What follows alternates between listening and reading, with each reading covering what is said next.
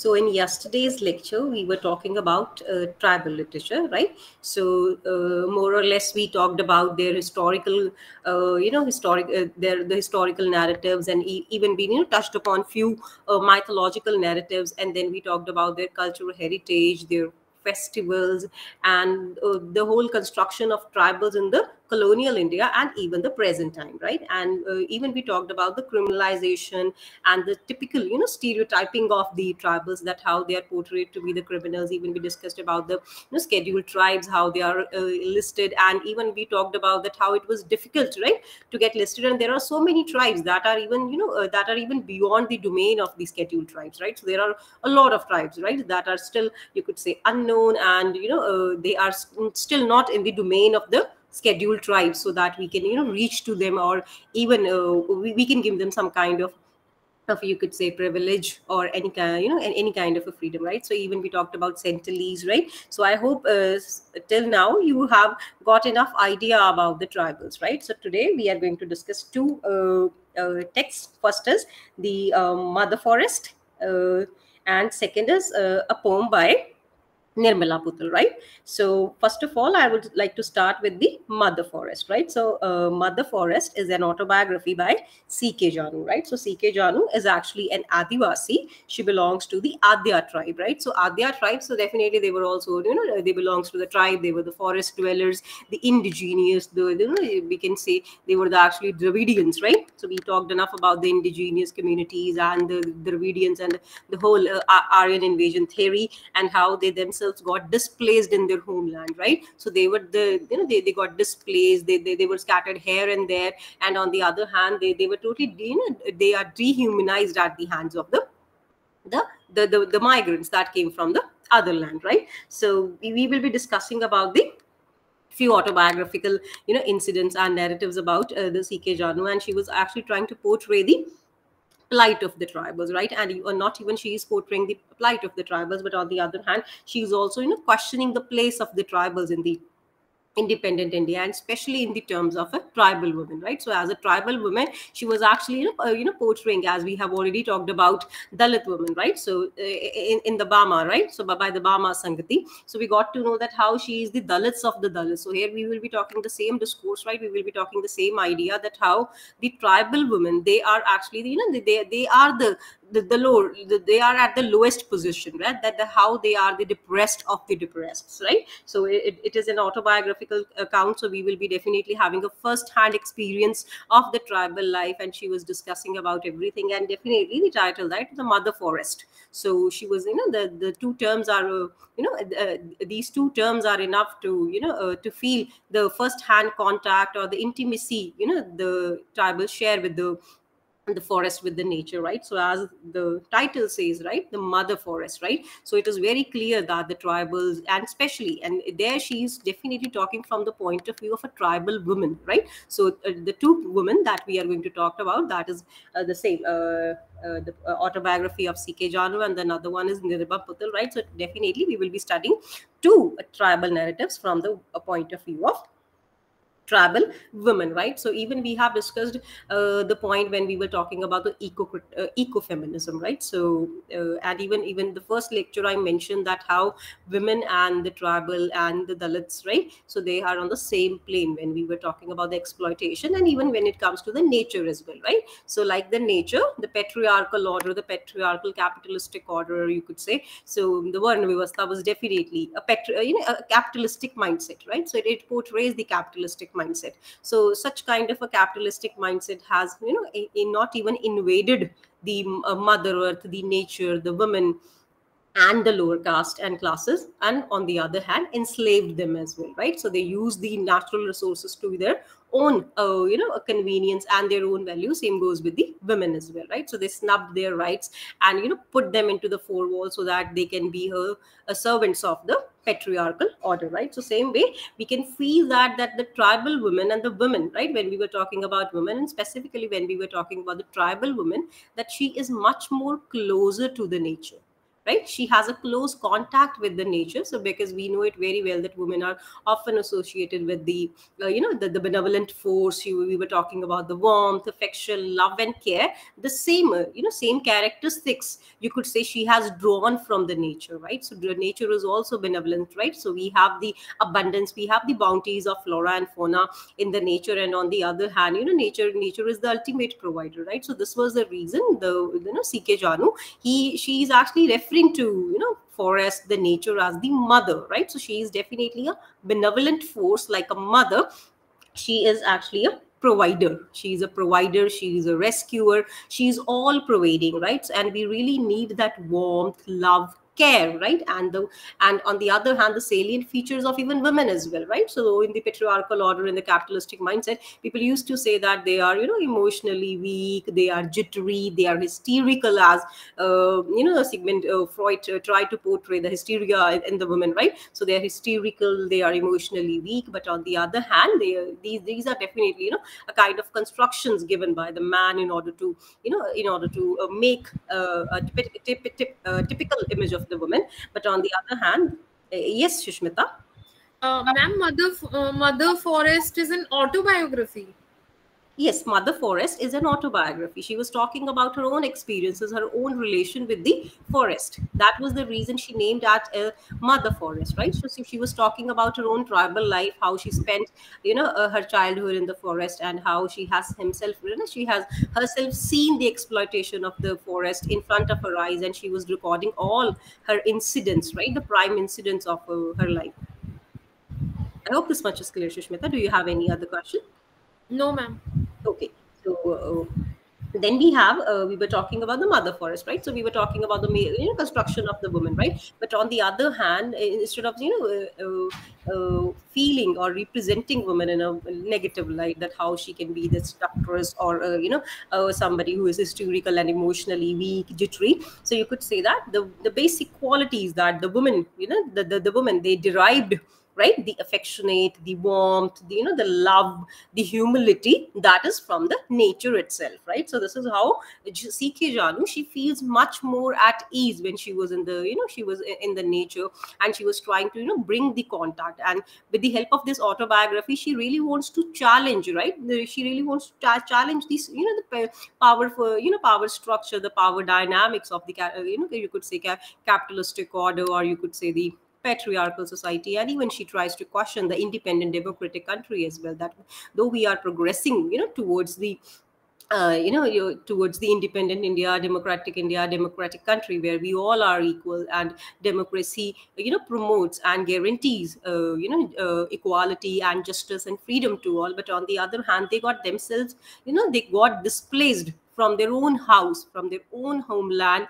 And she feels that that she is actually she is actually turned away from her own mother, right? So that was the reason that she dedicated the whole narrative, and recording her own incidents, her own a few of the first hand experiences in the nature, right? So basically, CK Janwa, as I have already told you, that she is actually an Adivasi. She belongs to the Adya tribe, right? So Adyas, we know it very well that all the tribals were definitely the forest dwellers peoples. We have talked enough about their historical and cultural background yesterday, that how they were the forest dwelling dwelling tribes, or you could say they were the indigenous communities, or the Dravidians, living in the lap of the nature, following paganism.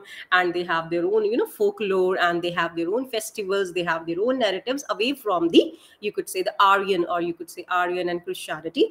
But then we got to know that but on the other hand, so because of the invasion of the Aryans, and because of the invasion of the colonial masters, right, to the India, they got exploited, they got dehumanized, and how they got bonded to the wills of the colonial masters and to the patriarchal heads, and they were turned to the laborers, right? So they were basically acting as the laborers. So we have talked about this point when we were talking about the Dalits, that how they were the artisans, and they forced tribals to become their laborers, because they were full of full of force and strength and vigor. So this was the reason that these people, they really want to exploit their strength and vigor to satisfy their own selfish interests, right? So they were actually a tribe forest dwelling tribe, but in the other hand, they were pushed to the peripheries and they were transformed to agricultural laborers.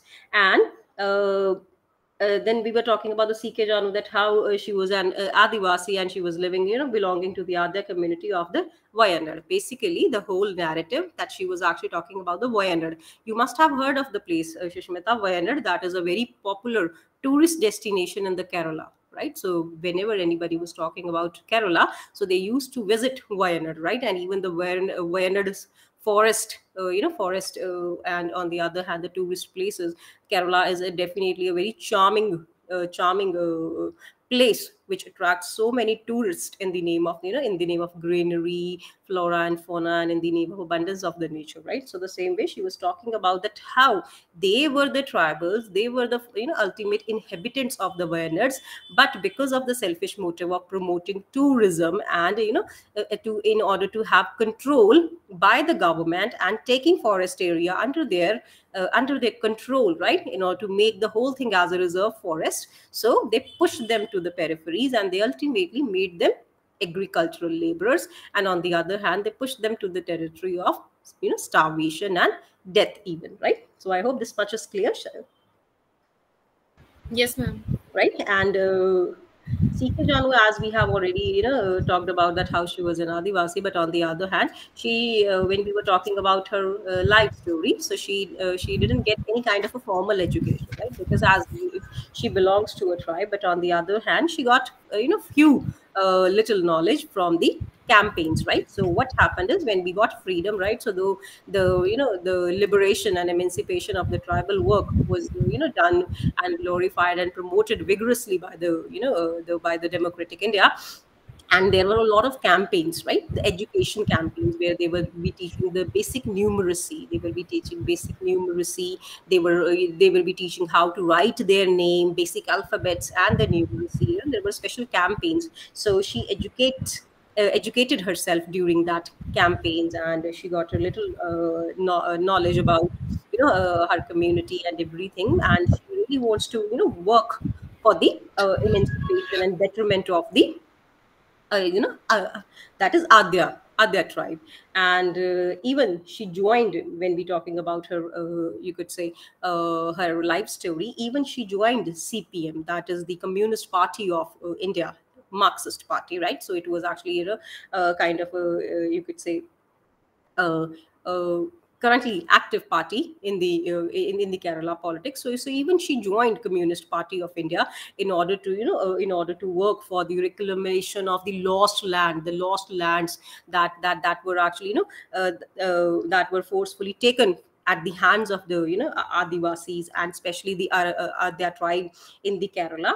But on the other hand, we know the harsh realities of Indian political system, and especially when we were talking about the political parties, right? And how Indian politics is termed to be the game of the scoundrels, right? Because every party here is talking about their own selfish interest. Their only motive is to exert more and more power and authority over the whole of the system, right? So instead of building a democratic country, right? So this was the reason when she joined the party, though she was actively involved in the workings of the party, but very sooner she got disillusioned by the workings of the party when she clearly saw that how party's interest was not in the favor of the tribals, right? So they really want to exert their power over the Kerala. They really want to make a regional party, and then they want to transform that party on the national level. So their whole concerns was nationalistic, and that was just to, grab the power like any other party. When we were talking about any other party of the, contemporary India, all parties are same, right? So more or less, we, whenever we talk. So when she got the real picture, so after being disillusioned, she quit from that party, and on the other hand, then she joined her career or became a social activist, right? And from that time, she was active as a social activist, and she was, as a writer as well, to his autobiographical accounts. And by the critical writings, she is writing and talking about the rights and emancipation of the tribals, and especially in the concern of the Adya community, right? So this is all about CK Janu. Let's start with the novel. So the novel, right, the Mother Forest. So as the title is already clear to you, that she was actually talking about the the forests, there are forests of Kerala, and especially the Wayanad's forest, right? So Wayanad's forest are lush green, abounds in the flora and fauna, and it was very rich part of, right, even the, the house and abode of the home and abode of the wildlife as well. But on the other hand, Mother Forest is actually an autobiographical account, and there are few things that she mentioned about, the plight of the tribals, and especially the plight of the tribal women, right? So it is a very small book, hardly contains the 56 pages, and first it was published in Malayalam, right? So the popular language of the Kerala, right? But on the other hand, then it got translated. And when we were talking about the Mother Forest, so here she was talking about Wayanad, right? So Wayanad, Kerala's part, Wayanad, right?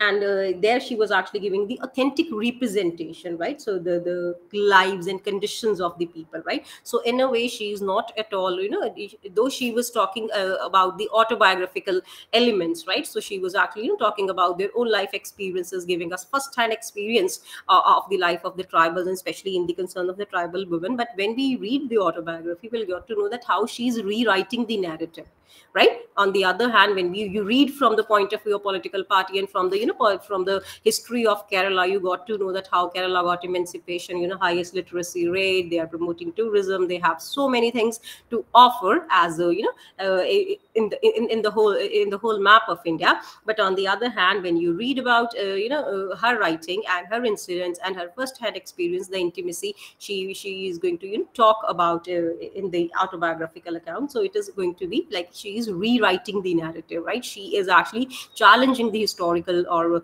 political discourses, and she is actually, countering the representatives, right? So the basically the representative, what they actually pose, that how we are doing so much, right, for the emancipation of the tribals, we are holding this much. For example, we have given you the example of how they were given the education, the small education camps were even arranged. But on the other hand, even their children, right, the children from these tribes were forcefully taken on the name of that they will be put into the good hostels, and where they will be given the good education. And they have the, the mahem of reservation, that how you will get the good job, you will have a good lifestyle, and you will, you will also flourish and thrive in the, concept of the independent India. You will enjoy social justice, equality, and freedom. But on the other hand, when we were talking about her narrative, and we will got to know that how it was all about the false promises, right? It was also about the false promises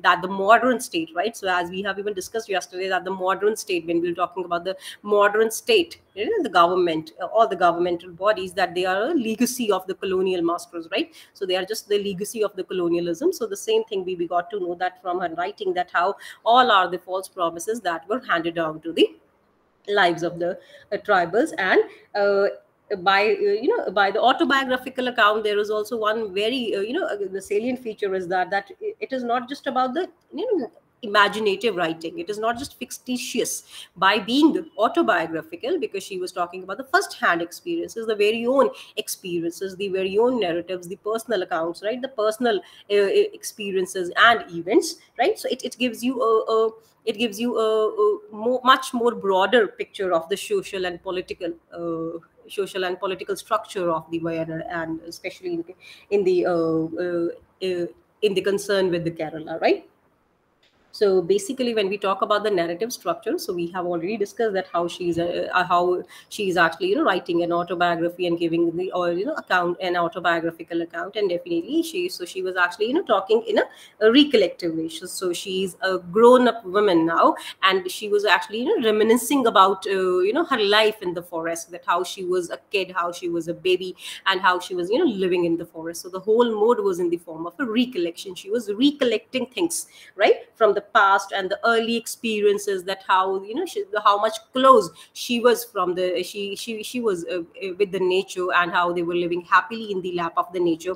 And even the second chapter talks about what we were, even discussing yesterday, the Aryan invasion theory, right? So she was, roughly mentioning that how these landlords, right, the landlord communities came, and on the name of, having more and more control over the land, in order to, grab more and more footing and to rise in the social status in the society. So they got hold of their land, and they looted them. And the whole Aryan invasion theory, and being the Dravidians, so they were the very polite people, they were very generous and very humble people, because they live in the lap of nature. They don't know trickery, they don't know manipulation, they don't know that they don't believe in any kind of exploitation. So they were very simple people, very righteous people. So they got easily tricked by these people, right? And how, just on the basis of a different color and on the name, they were exploited, and they were rooted, and they were even rooted out from their own homelands. And now the even the concept of the homeland becomes a kind of an alien idea for them. Like when we talk about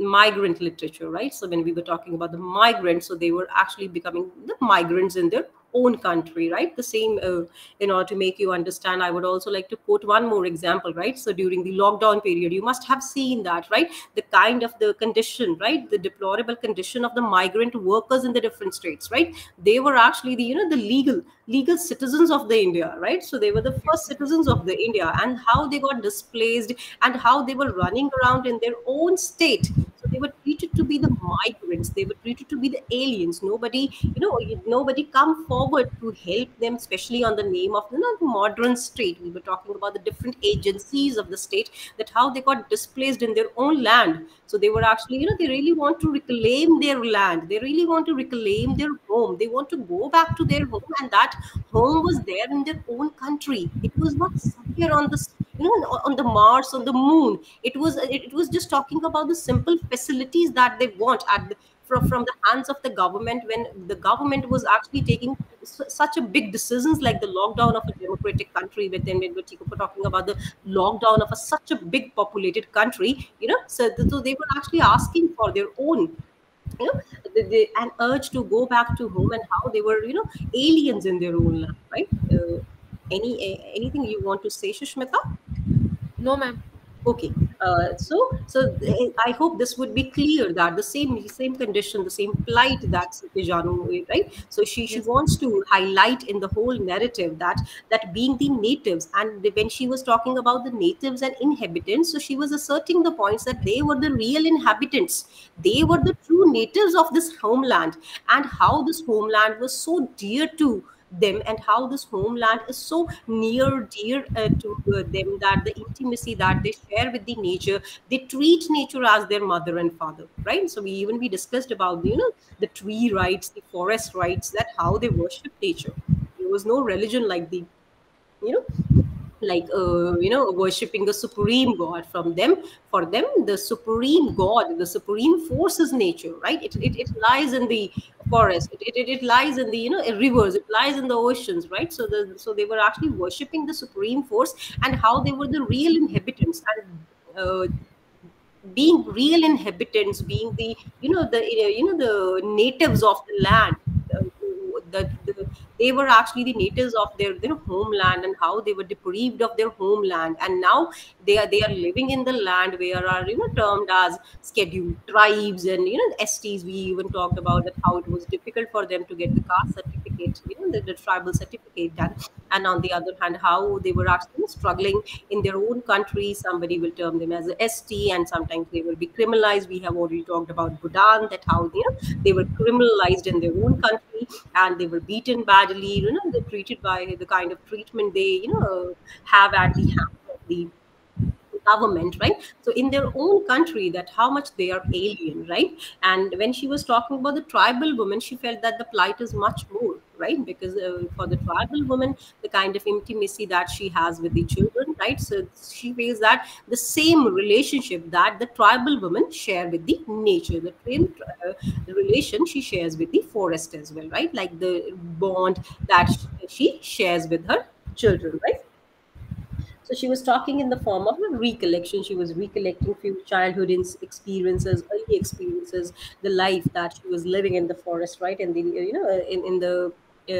in the lap of the nature, right? So and she was talking about the intimate relationship that she has. On the other hand, there are few chapters when she was, basically talking about the few bushes, particular kind of trees, particular kind of flowers, right? So where here we can, here we are sitting, we can just simply imagine. But on the other hand, so definitely they are actually living in a very, peaceful coexistence. They were showing, they were actually having a harmonious relationship with the nature, right? So she was talking about the intimacy that, tribals have with the forest, tribals have with the nature, and especially the tribal women have with the nature, right? Because it was the tribal women, right? So we even talked about even Dalit women as well, right? That how Dalit women are much more independent and powerful when compared to the upper caste women, because they because like their men, they equally go outside, right? They go outside, they earn their bread, they work hard in the fields, right? So this was the reason that they have a much more broad construction of the society, and they know,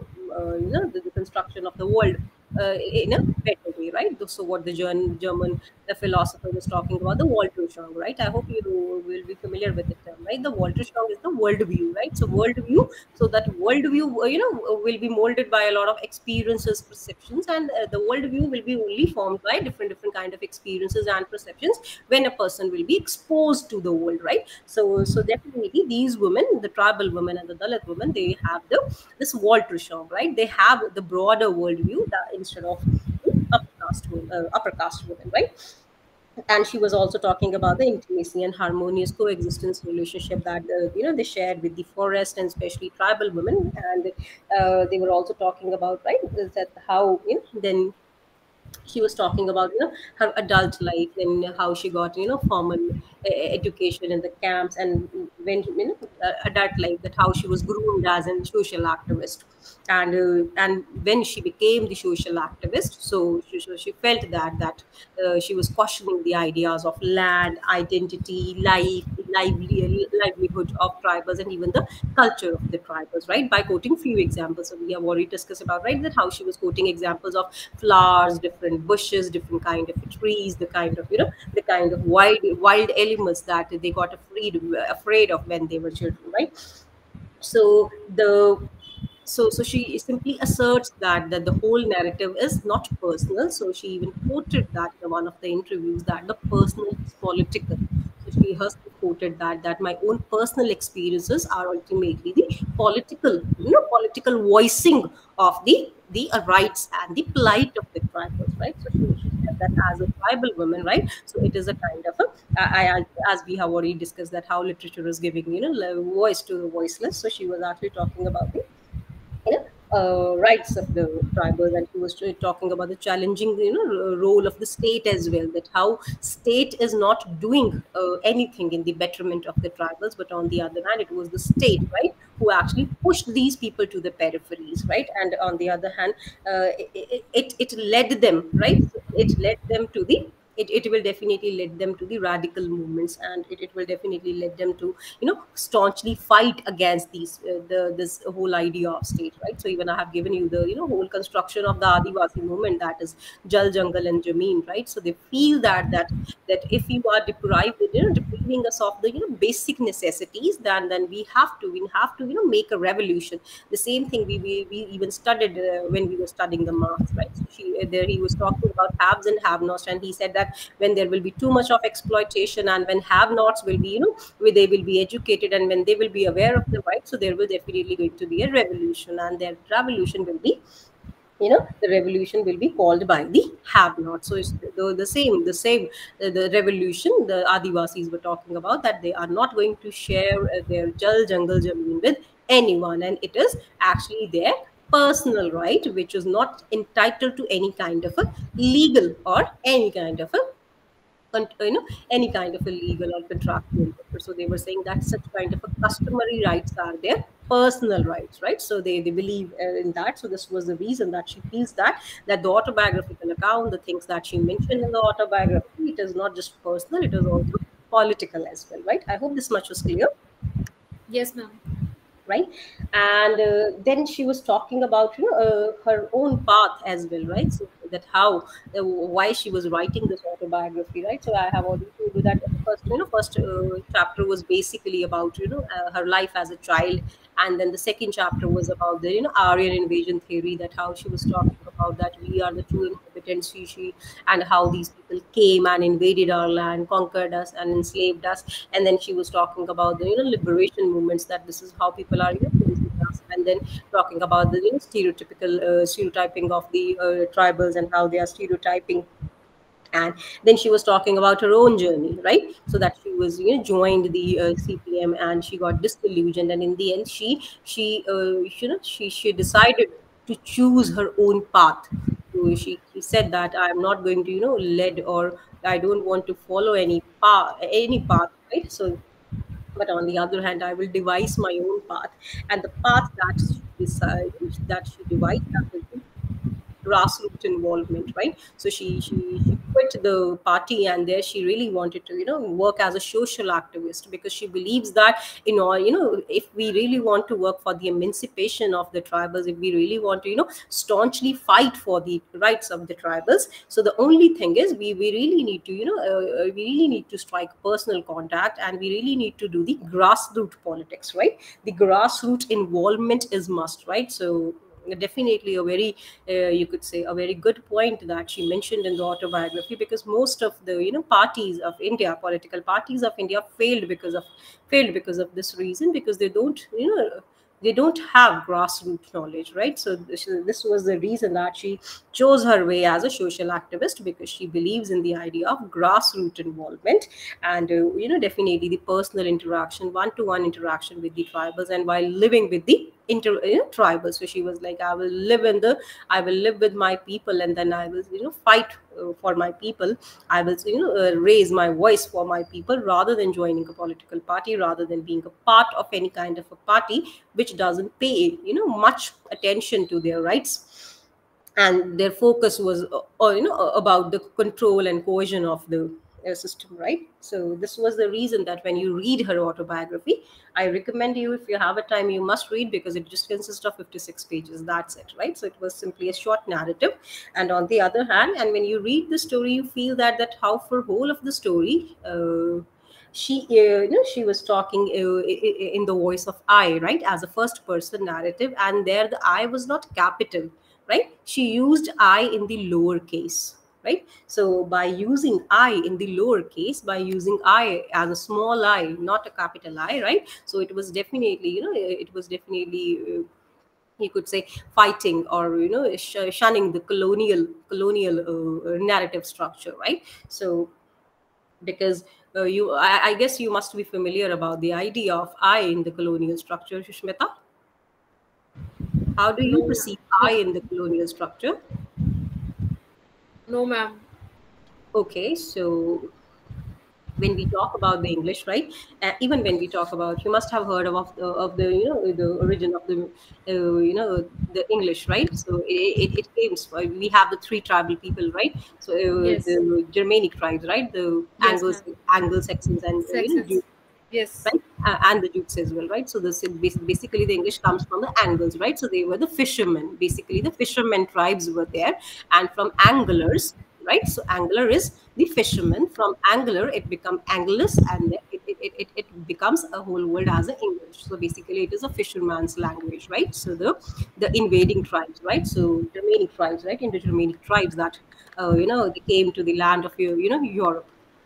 When we talk about the mid when we talk about the English, right, the origin of the English, and the whole construction of the English, when it got more and more power, the colonial structure, that if you notice that we always use I in the capital, right? They always used to donate I in the capital, right? Because they believe that I has to be capital, because we are superior.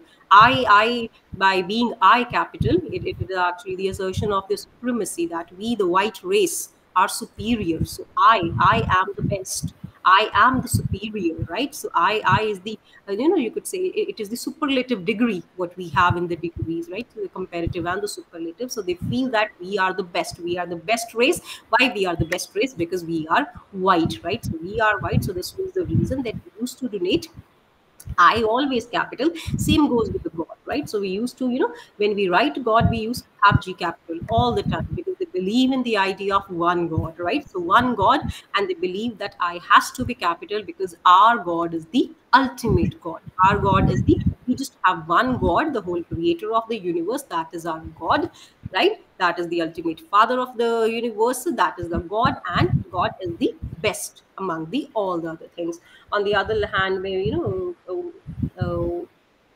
when we were talking about even the three constructions of first person, second person, and third person, right, in the English grammar as well, right? So from them, I always fall under the first person. So we have the construction of first person. So first person consists of two, that is I, because whenever, right, I will definitely talk about myself, right? So whenever Yes. it would be about the first preference, the first preference will definitely given to me. So first person is I, and second is we, because somewhere in we, I am also involved. So that I is all the time, all the time involved in the we as well, right? So this was the reason in the construction of first person we have I and we, and in the construction of the second person we have you or your, right? So then they were talking about the second, right, the second people that is in front of them, right? So the whom they really want to assert the control. So I is the Occident, the Western idea,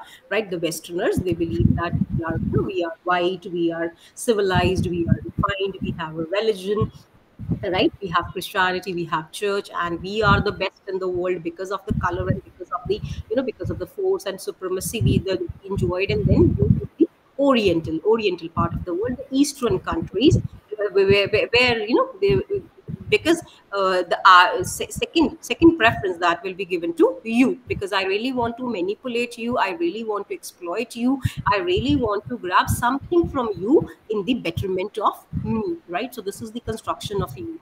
And on the other hand, the third person is definitely he, she, he, she, it. So anything, right? So that is away from the eyes, that is not my concern, right? So that is away from my me and away from my eyes, right? So these all are the colonial practices, and there we got to know that even language, right? So how language is also a politicized weapon, and how even language can be politicized. This was the reason that the CK Janu, so she was actually, first of all, she was actually using I in the lowercase because she is actually, debunking the colonial practices, right? She was Yes, debunking ma'am. the colonial supremacy. And on the other hand, she is also using I, that also symbolizes that it is not just about my battle, that I'm right, I'm writing and fighting for me, myself, my interest, and for my selfish motives. So this I is very humble, right? So this I, in a humble way, it donates a collective interest rather than a selfish interest. I hope it makes sense now, Yes, ma'am. right? And even when we talk about, different in a contrast, when we talk about the Sanskrit, right? So when we have the same construction, we have the first, second, and third person in the Sanskrit language as well, right? So in English grammar, we have first, second, third, even the construction of the helping verbs as well. So we never use any kind of a S or E as any kind of a helping verbs with the I. It is always I write, I do, I Yes, ma'am. run, I eat, and even with the we, because we are there to support you. So this is the reason you don't need any kind of a helping verbs with the we and I. And same goes with you. You don't need any kind of a helping verb because I am there. I am there to support you. Right. So this support system, the assertion, or you could say this kind of benevolent advice, this benevolent support is actually a form of manipulation. Right. It is actually a form of manipulation. So this is how you Yes, can ma'am. see, the whole history of East India and the East India Company in the India, that on the name of support, on the name of trade and commerce, East India Company came to India, and how they conquered and looted us, right? So the same way, so and on the other hand, he, she, it, they need help, right? So this is the reason that it goes, she eats, he dances, right? So in this way, they need the construction of the helping verb as well, right? And when we were talking about, so they believe that God, right? So their God is great, but on the other hand, they believe that okay, so you have so many gods and goddesses, but we don't want to, make your God as the ultimate God. So this is the reason they used to, in order to, give some kind of, say kind of a benevolent, as a benevolent gesture, because we are very civilized and refined people. So they used to put an extra A. So let's say Lord Rama, Lord Krishna. So right, so the extra A, Yes. the small A, is a kind of a benevolent you could say a benevolent support that they profess that they have given you, and they respect you on the, you and your religion, right? So such is the construction of the language, that even how language is also politicized, and language is the ultimate, reflection of the ideology of that time, that may, if we study from the Marxist point of view.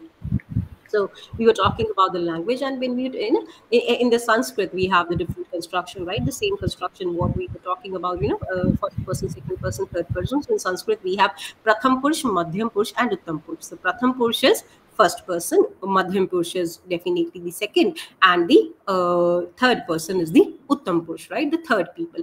And on the other hand, the construction is totally different. What we use, first person I and we. So here, if you read Sanskrit, so the first person is Sah, right? Sah with two bindis that are termed to be the visargic. The Sah is Veh, right? The Veh, the construction of he and she, right? Because we live in such kind of a Sanskrit, we have such kind of a culture and heritage. We live in such kind of a, a kind of a culture that we used to put, third person over us, right? So in all the religions, right? So by now they all profess that the welfare of the all, right? So so it is all about, right, the putting someone else before us, right? Not even me, and not even, anybody that is related to me. So the first person, so in Sanskrit, the concept of the Pratham Purush is, it is Sah, that is Veh, that is he, she, it. And then the Madhyam Purush is same in the English, that was the second person, that is the you, that is Tvam, Tum. And then came the Uttam Purush. The Uttam Purush is definitely the first person, that what we have, the Uttam Purush is Ahem, or mum, that is Ahem means me, and mum means mera, right? So you can see the whole, the clear contrast between the Orient and Occidental language, right? The basic constructions of the Oriental languages, and the, the construction of the basic structures, like the push and in the persons, right? And same goes, in order to make these things clear, I would like to also quote one example, that even you can talk about, from the dining habits as well, right? So even when we talk about the, Oriental discourses, and when we will talk about their idea of having dinner, so they all sit on a dining table, and when they start eating, so the serving starts from their own self, right? The person will put the food in his or her plate, and then then he or she pass the bowl, right? So it is a very common kind of a practice you must have seen in the movies, or even in the television, and even it is a very common practice of eating and dining of the Europeans. And when we were talking about the, Indians, and when we were talking about the Asians, basically, right? So here the practice is, we always, used to serve the guest first whenever we invite somebody from for the dinner, and whenever there will be a party, when we were dining together. So the first of all, the guest will eat first, right? The guest will eat, and then then comes the you, right? So the idea of the construction of vah as the first person, and the second person will be you, somewhere, the people who are there. And on the other hand, in the end, I will eat, right? Those who are the women, those who are cooking, the mother, the construction of the I, who was actually, putting, so much in the kitchen, and she was cooking all the dishes with so much, with all the hard work, and, sweating all around the day. So she will eat in the end, so that you could see the kind of, Orient and Occident practices, that how different they are. And not even in the languages, even their, even their practices, the common practices, whether it is going to be dining, and even their way of donating themselves, right, by using I in the capital letter. So it talks about, their mindset. It talks about that how they used to assert supremacy over other, right? So their prime motive is to assert supremacy over other. I hope this much is clear. Yes, ma'am. Right? So this was the Yes. reason that here she was using I in the lower case, right? So I hope this point is clear.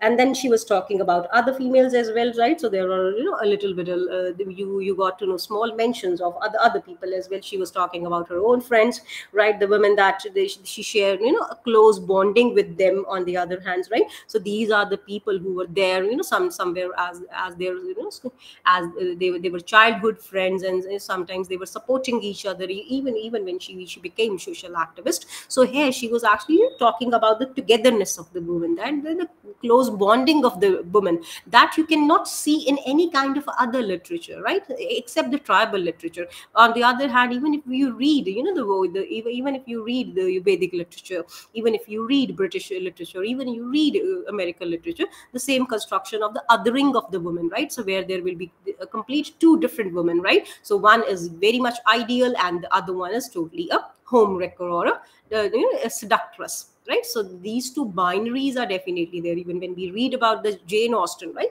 when we read about or Jane Austen, and even we read about Bronte sisters. We were talking about Jane Eyre, right? So Jane Eyre's concept, and we have Bertha Mason as well, right? So Jane Eyre is very ideal woman. On the other hand, Bertha Mason is somewhere like she was actually lurking like a ghost spirit, right? So the contrast between these two women, even if you read about stories of the Jane Austen as well, there even you feel that how women are, there will be very smart, witty, intelligent women, but on the other hand, there are women who are very much fleshy, right? So they were actually going behind and running just for the material pursuits, just for the fleshy things, just for the they will be very much aspirate, full of ambitious and aspirations, and that that is to self-centered. So that is a complete different aspect of the tribal literature, right? So in the tribal literature, especially the women, they were not talking about other women in the negative light, right? So they were not posed as a competitor, or you could say they are not even posed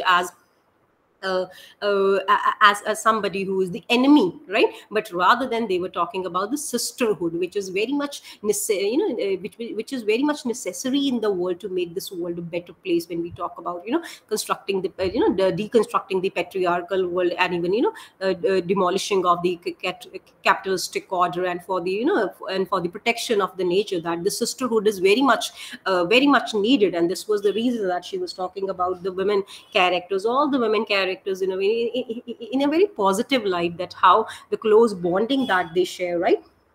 So that also talks about the ecofeminism, the sisterhood. But on the other hand, it is because of the patriarchal order, they really want to exploit women. So this was the reason that they posed women against each other. They posed women in completely two different binaries, and they tried to put women in these binaries so that they will turn against each other, right? So this can be also the reason, right, the construction of the other in the woman, right? So, in the other hand, in the tribal literature, and especially when you read about the CK genre, you'll got to know that she was actually, talking about other women characters in a positive light, by talking about sisterhood. That sisterhood is definitely needed for the protection of the for the protection of the mother forest. And then she was even she shed light on the construction of the modern state, right? So she was talking about migrants, and she was talking about the forest officers as well, right? So we even already talked about that, how she was mentioning the land owning communities, right? The land owning communities of the South India, right? So where how they were the actual migrants, and they got hold of their land, they manipulated them, they enslaved them, they looted the natural resources to their own good, and on the name of on the name of a capitalistic order, and under the guise of somewhere on the name of religion, somewhere on the name of casteism, somewhere on the name of tradition, right? So they were actually using the natural resources, using these tribal people to their selfish interest. And they are they ultimately gave the construction of the patriarchal capitalistic order. And she talked about the whole migrants, right? The basically the Aryans, right? The landowning communities, right? In the second chapter, and in the concluding chapters, in the last chapters, even there are mentions of the forest officers as well, right? So she was talking about the forest officers, that how forest officers are ultimately the reflection of the modern state, right? So even the same thing, the triangle, right? The triangle, the three-way conflict we talked about yesterday as well, when I mentioned Kantara to you, that how the three participating agents in the power dynamics are the three people, that are the tribals, the landlord, right, and the forest officer Murlidhar. So in the same way, she was talking about the forest officers as well, that how forest officers are not not given any kind of a support. They are not supporting them, but on the other hand, they are ultimately a reflection of the colonial legacy, that how colonial masters treated them. They stereotyped them, they pushed them to the peripheries to hide in the forest, and they term them as criminals. So same way the forest officers are also, they don't miss any chance to exert any control over the people. And on the other hand, basically they are targeting the men at first, right? So these forest officers, they were targeting the tribal men, right? So how they were targeting the tribal men? So she gave the few incidents there in the two ways. The first of all, these forest officers, they try to bribe them, right? So you will get this much of money if you got the woods, if you got this thing, if if you involved in the smuggling of the natural resources, if you involved in the poachings, right? So you hunt the wild boars, you hunt the wild animals for us, and we got it sold in the big markets, and will earn money together. So the first thing that they try to manipulate the tribal men, right? And they diverted the tribal men by the way of bribing them, right? The first thing is that, right, see, on the name of money. And second thing, by by beating them, by exerting their control, by putting them in the police custodies, by just labeling them a lot of criminal charges that we have already started yesterday in the Budan. That's how she was talking about, right? So by the way of money, by bribing, or by a way of in the police custody. So first of all, they targeting the tribal men in this way, right? And we will be talking about this when we were talking about the tribal women, right? So tribal women, I have already given you the example of the Draupadi, right? So Draupadi by Mahashweta Devi, that how in order to exert control over the women, the men, especially the forest officers, the upper caste men, the so-called idea of the the state, the government, right? How they are exerting control over the women, control over the tribal women, by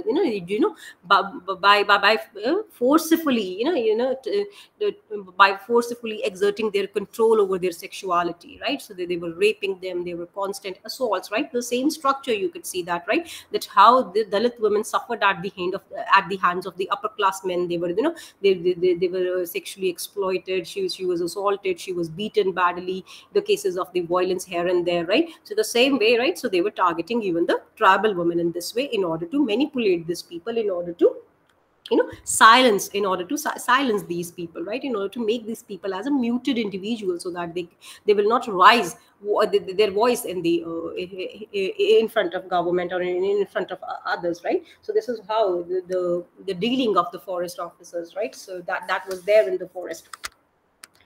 And even while talking about the forest officers, so that there can be discourse of the men as well. Then they were talking about their own men. So as we have already discussed, that how the forest officers are trying to manipulate them, or trying to bribe them. Then even she gave a detailed account of the tribal men as well. So because of the advent of technology, communication, especially the modernization, the factory, the modernization, the mechanization, and the urbanization, right? So there were so many things that going on in the world, right? So the tribal men, especially the construction of the man, when he feels that he is not able to serve his family, right? So for a man, the economic standing in the society, or the economic standing in the family, is very, very much important, right? He has to be the breadwinner. Only then he will be respected. And when he can see that, because of the these riding forces of mechanization, and the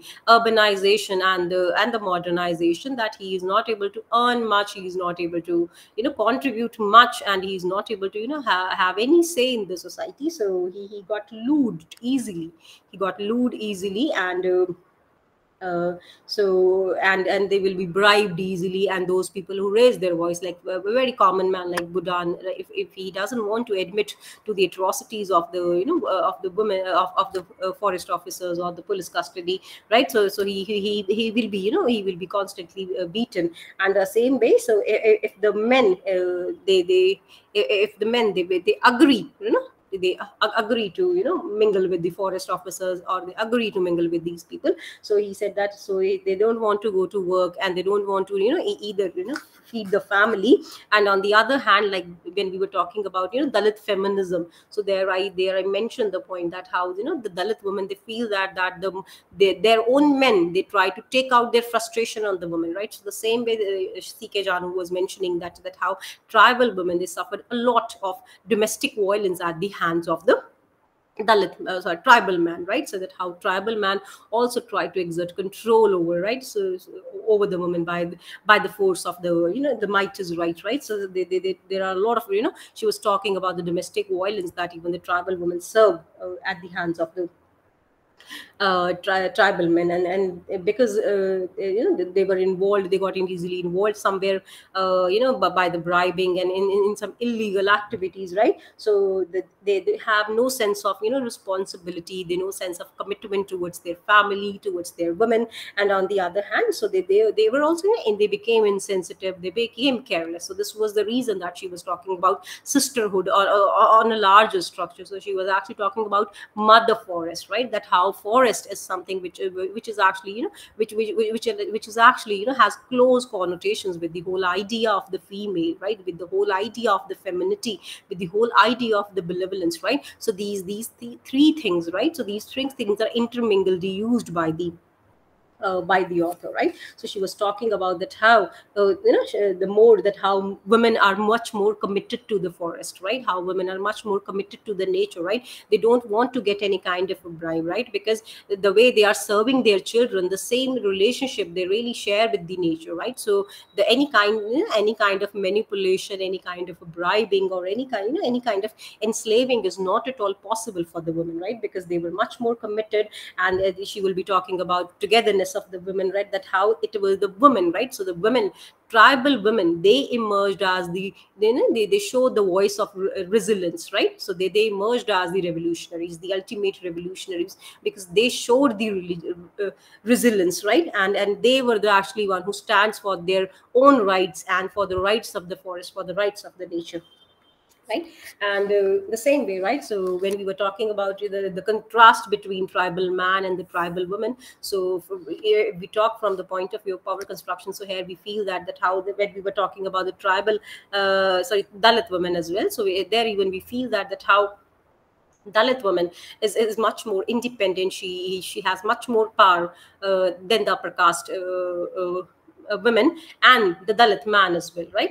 The same goes with the tribal women, right? So they were actually, going out to fetch wood, water, even food for the children. So same way in the forest, to reel in the, the external world, to reel in the natural world in order to, have their things done. So same way that they are independent, they are much more committed, they are self-supportive, and moreover they are the empowered women, right? So they are the most empowered women. So this was the reason that she turned herself into an activist, a social activist, because she believed that the motive, for the protection, and for the protection of the forest, and for the, protection of the women rights, are equally same. They have the same connotations in the modern contemporary world, right? I hope this much is clear, Yes, ma'am. right?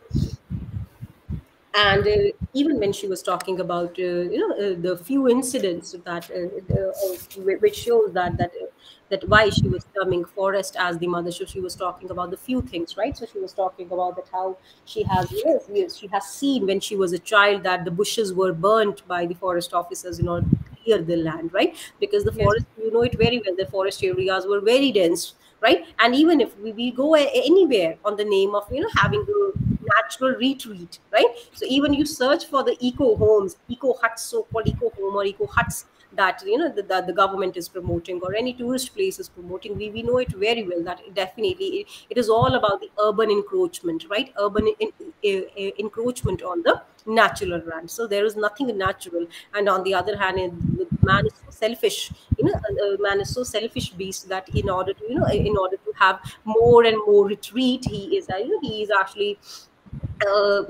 actually, not he's not leaving any stone unturned, right? For in his quest right, to conquer more and more land, right? So very basic example, when we talk about, the beautiful, the queen of the hills, Shimla.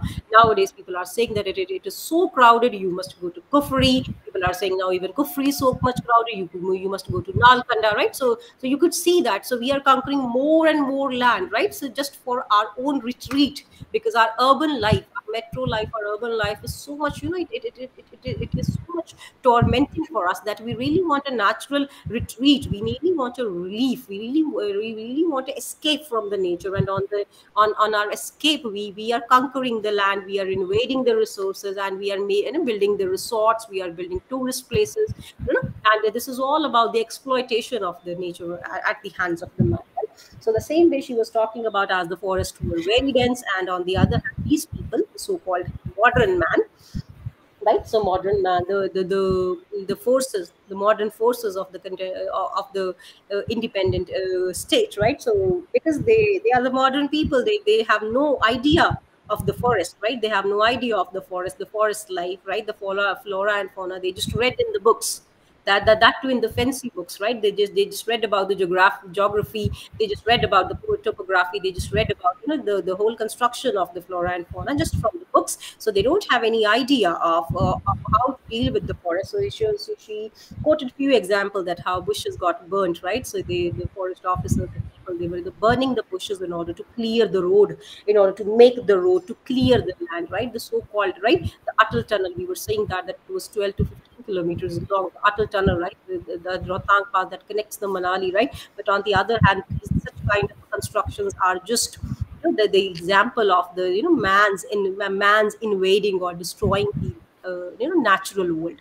It is just the destruction of the forest, right? That's all, right? We glorify on the name of our technological advancements, we glorify on the name of our upgradation, that we have even reached to the moon, but it all tells about the, selfish motives and selfish interests of the man, right? So she was talking about such few incidents, and then she was talking about the felling of the trees by the forest officers, right? In order to make road, in order to clear the land, right? So they were even cut the, the trees themselves, right? So look at it, those people who are the forest officers, right? They are said to be the protector of the forest. Those themselves were cutting the trees, right? Because they don't have any knowledge about it, right? And then she was talking about her own people, that the people, right, those who are the forest dwelling tribe, they become laborers, right? So in the end, they have no choice, and in the end, they become laborers. And all jungles, and how all jungles were transformed to forests, and especially the forest reserves, right? The forest area and the mother forest. And very pointedly, she was talking about, very, it just touched my heart when she was talking about it, how mother forest was transformed to the department of forest, right? So she was saying that, so you know it very well, that it is all about the colonial construction, that the mother forest, the forest that they respected, the forest that they revered, they believe that it was the ultimate construction of, the lap of the nature, where they feel that it has the love and warmth of a mother. The mother forest was transformed to a department of forest, right? So then, as the jungles have transformed into forest, and mother form, forest is transformed into the department of forest. So the people, these forest tribes, right? So the basic thing about them, even when they're talking about, the Adivasi movement, Jal Jameen Jungle, right? So they believe that they have these basic necessities. What we were talking about of the Dalits, right? The food, clothes, and shelter, right? So the food, clothing, shelter they got from the forest, right? They got the food, they got the firewood, right? They got the shelter, and even they got the cloth as well, right? Because they try to cover their body from the, the homemade things, and from the leaves and all, right? So they don't have to struggle much for the minimum necessities in their life, right? That was the food, shelter, and clothes, right? But on the other hand, because of the because of such invasions by the modern man, the land owning classes, especially the modern state, by the government and by the forest officers. So the people, those who are, those who have abundant food, because they are actually living in the lap of nature, they are living in the big forest area, and there will be no scarcity of the food. In the end, the whole construction, when the mother forest was transformed into the department of forest, they were just left with, starvation and hunger, right? The people who don't have to worry about hunger, who don't have to worry about the food, right? But now, because of the injustice of the landlords, and because of the because of the the policies, the policies of the government, right? So they have to they have to sleep hungry, they have to feel the cold, right? So the basic necessities, in order to giving them exposure, in order to giving them emancipation, in order to give them freedom and equality, their basic necessities were even robbed by these people, right? So in such a way, right, I would like to conclude my lecture by quoting Joseph S. Nye's idea of the soft power, right? So he was actually a post-colonial critic, and he gave the idea of soft power, right? So Joseph S. Nye, he gave the idea of soft power. So soft power is basically an ability when you get yourself done, right? Not by the way of control and not by the way of control and coercion. On the other hand, you get that thing done by by attracting people, right? By attracting people, to making them believe that they should admire your ideas, they should admire your control. So the idea of soft power is quite it has a similar connotation as the Althusser's idea of hegemony, right? So when we were talking about the hegemonic control, that there are a few repressive apparatus that are exercised by the state in order to exert control over the people, because they really want to create a hegemonic order, they really want to create a powerful order, right, in order to assert power over the powerless. So the same way, Joseph Nye's idea was that the state, or you could say the land owning people or the state, they don't want to construct the idea by the by the excessive excessive uh, profession, by accessing exposure of the power. They really don't want to show people that they really want to control them, right? So this was the reason he gave the idea of the soft power, rather than a coercive power, rather than a cruel force, right? So he was saying that it was the whole idea of stereotyping these people, stereotyping these tribal. It is actually a way of using the soft power, where these people, right, so these people, they will be lured, they will be enticed, they will be attracted to their own ideals, right? You have to portray a world where you make them believe that their ideals, for example my selfish motives, are much more better ideals than than their culture, their values, than their ideals, right? So we really want to make them believe that the world we are we are imagining, the ideas I am constructing, it is in the benefit of you, right? So it will be equally attractive to you as well, right? So the same way that how these tribal people, they got enslaved, because for the tribal men, we will be talking about from the tribal men, and especially for the tribals, education and progressive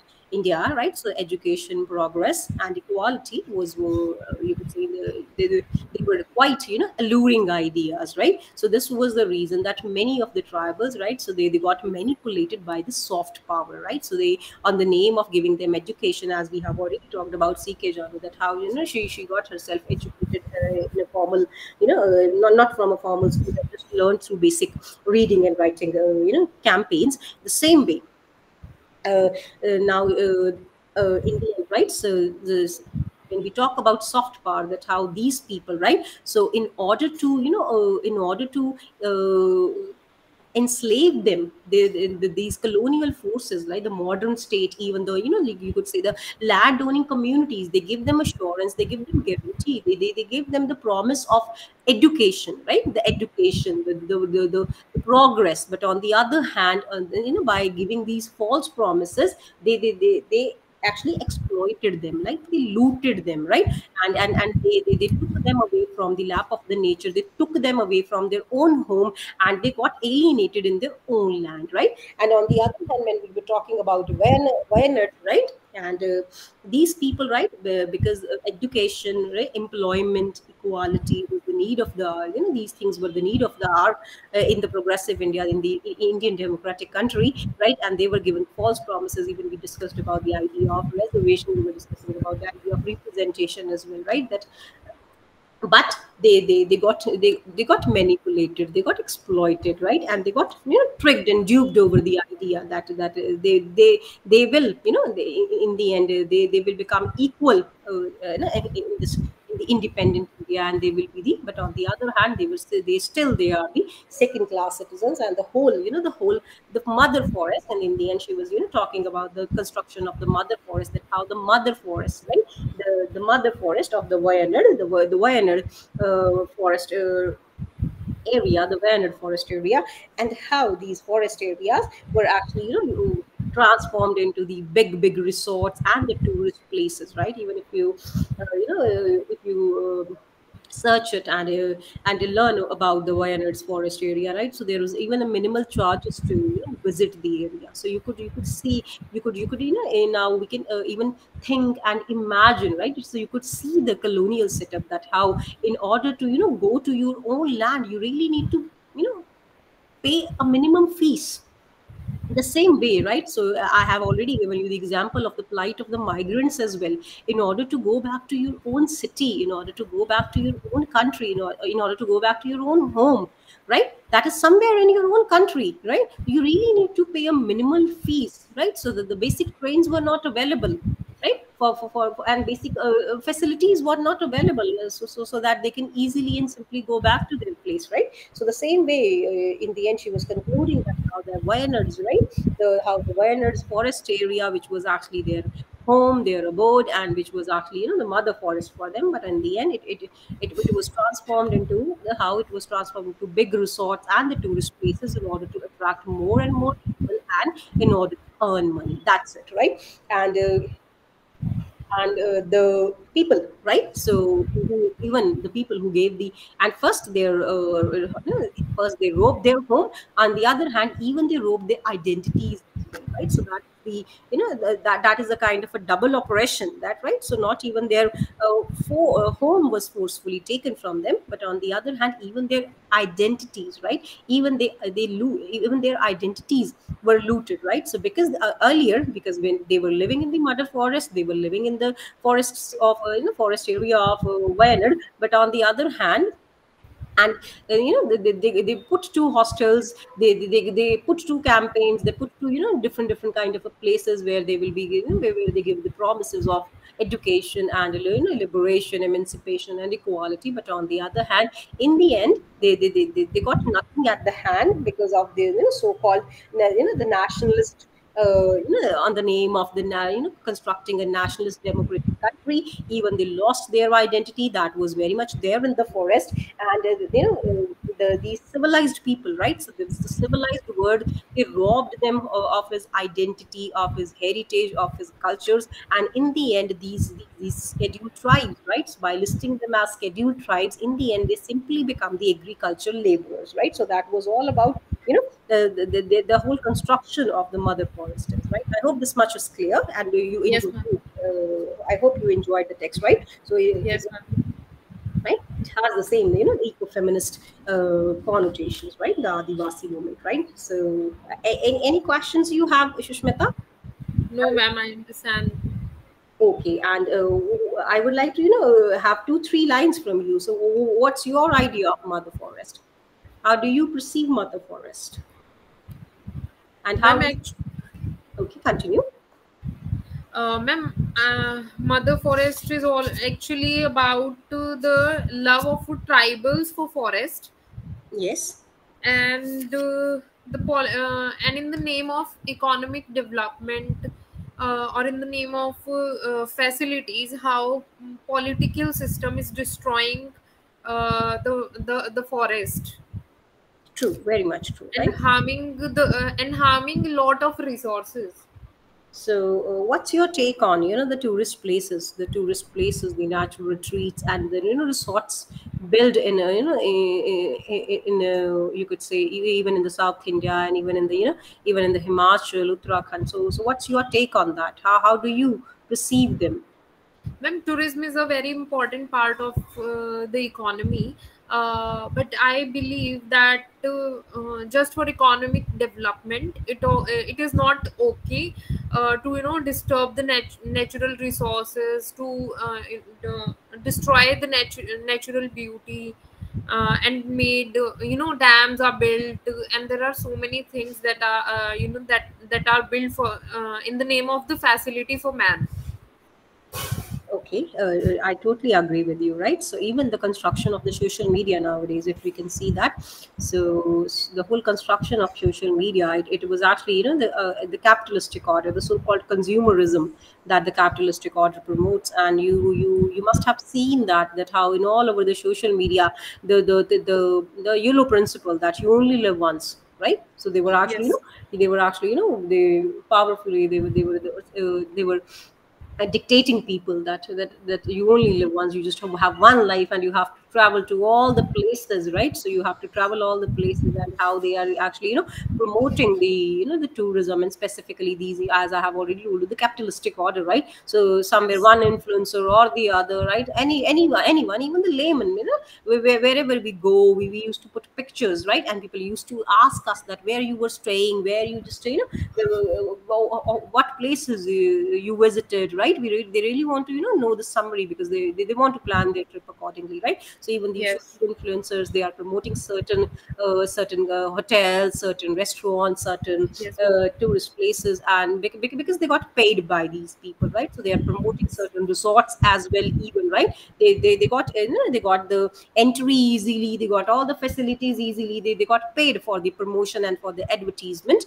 but yes, but they are actually, manipulating us, right? So the whole yes, construction of the tourism, and the whole construction of the social media influencers, that how they are promoting tourism is much more away. You could say that it was actually a capitalistic order, right? That promotes in the tourism, that promotes the, the economic development, rather than the, the protection of the forest. And you could say that wherever you go, right? So nowadays, wherever, even especially, the people, who belong to literature, because we have a sensitive heart.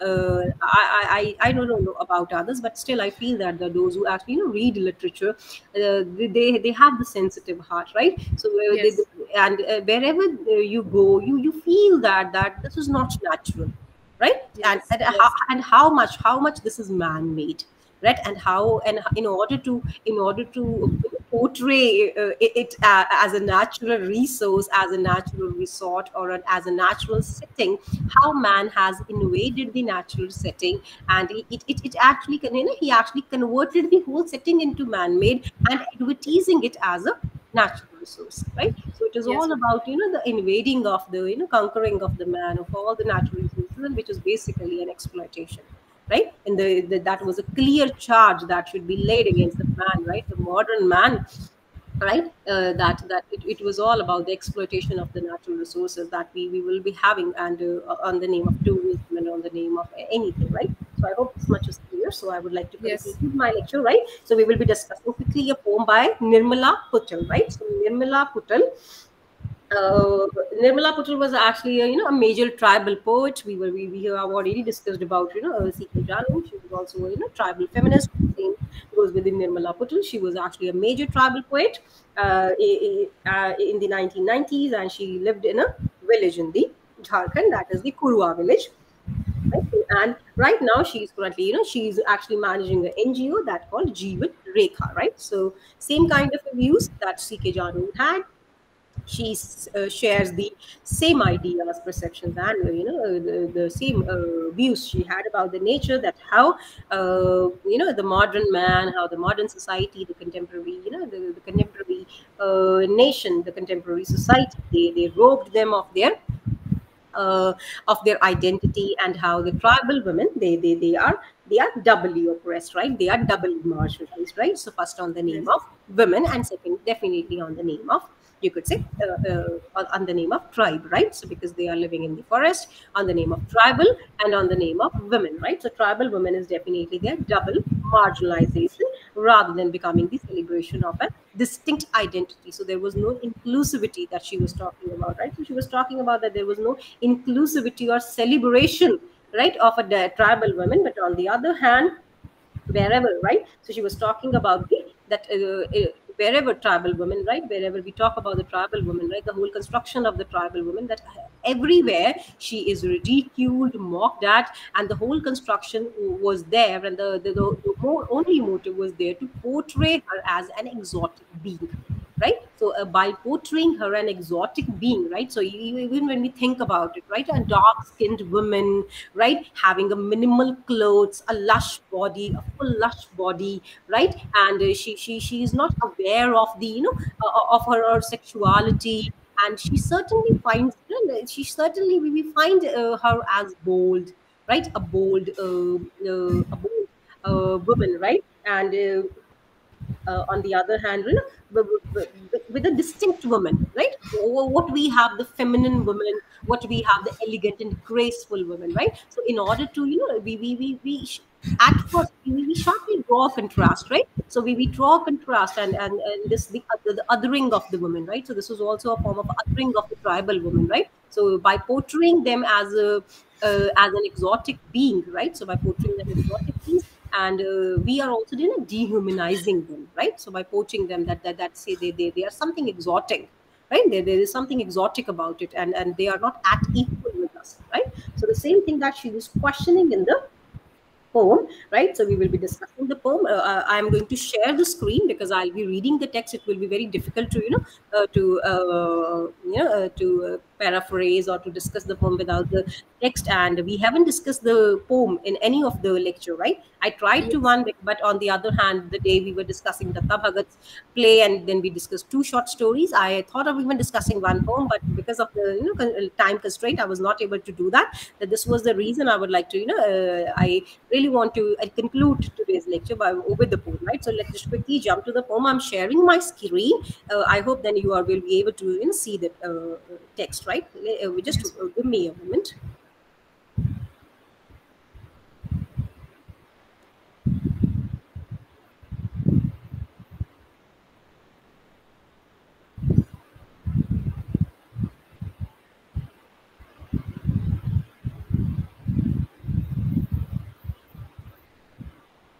I hope you are able to see the text Yes, now. ma'am.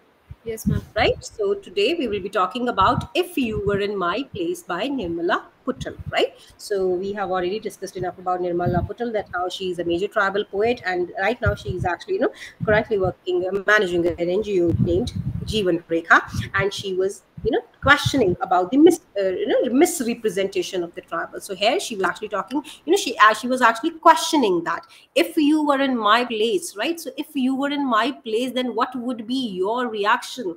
How will you react? How will you respond to such kind of, humiliation? How will you respond to such kind of a, disrespect? How will you respond to such kind of exploitation, right? So she was not even, so her poem is not about the celebration of the tribal women or celebrating the inclusivity of the tribal women. So here she was questioning about the worldview, right? So the Walter Song we discussed earlier, the Walter Song about the tribal woman, that how she was how she is an exotic being, right, rather than a simple human being like us, right? So I'm reading, right? So If You Were in My Place by Nirmala Patel.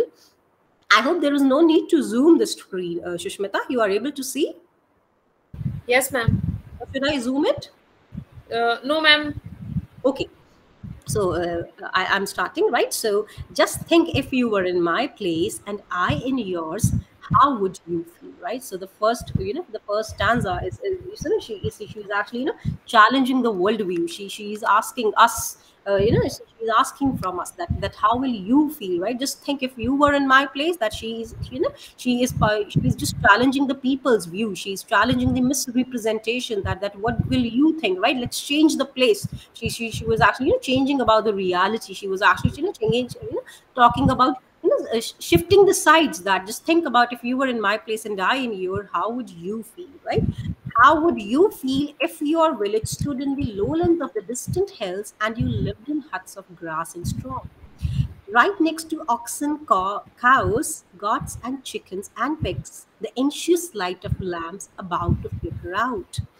Forced to see the faces of children whimpering from hunger, how would you feel, right? So in the second stanza, so she was actually talking about the dehumanized conditions, right? The hardships, right? The kind of how they were actually struggling with the basic things. So she was actually asking that, how would you feel if your village stood in the lowlands of the distant village, right? So you know it very well that the lives in the hills, the life in the hills is actually very much difficult, right? It was very challenging and very difficult for, and she was, asking the same question, that our life is already full of adversities and hardships. We really need to, toil so much. We really need to, have so much of hard work, right?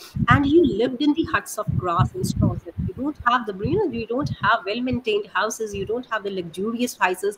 On the other hand, you can see a sharp contrast between, the kind of nature we think about it, right? Whenever we think about the hill stations, whenever we think about, northeast, and even when we think about, South India. So there are very pleasant pictures. We already talked about, that we thought about greenery, and even when we thought, we thought about, a small, a small villager, as a small villager's life, right? The village life, the tribal life, right? We're trying to, put it in a, very exaggerated way, that how it is going to be a fun, it is going to be an adventure. But on the other hand, what seems to be fun and adventure for us, it is actually harsh reality for them, right? So how difficult is their is their life, and their, how their lives are, full of, hardships and adversities, right? So she was actually asking that if you were in our place, only then you are able to realize our suffering, only then you are able to sympathize with our suffering, only then you are able to, feel our plight, that how we will feel when we have to live in the huts, right? So we were talking about the progressive India, right? So we were talking about the, progressive India, the lifestyle of the India, that how we are, we are developing country, right? So we are one of the developing countries of the world, that we we were talking about reptiles, we were talking about, cheetahs, we were talking about so many things. But on the other hand, these are also the people, these are also the natives of India, these are also the citizens of India. They were actually living in the huts of the straw and grass, right next to the oxen, cows, goats, and chickens and pigs, the ancient nights of the lamps about to flicker out, right? So they really need to, live in utter poverty, and there they have the oxen, their cows, their chickens, their pigs, right? So they have their,